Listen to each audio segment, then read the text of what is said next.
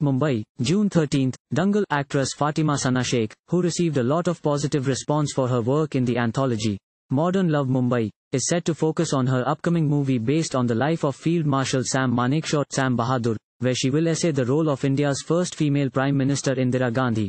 For the same, the actress is closely following the life events of the late leader by watching old interview tapes and reading about her childhood and formative years.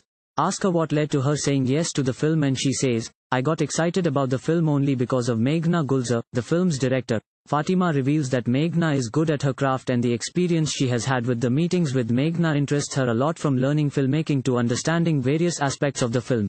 She also shared that she is studying Indira Gandhi's personality from the material on her that's available in public domain to lend broad strokes to her own imagination of the character. She further added that though all this won't be shown on screen, it is really interesting to learn about eminent figures who have changed the course of history. Meanwhile, on the work front, Fatima Sana Shaikh is also working in Taapsee Pannu's production, Dhak Dhak, along with dear Mirza and Sanjana Sanghi. Thank you for watching.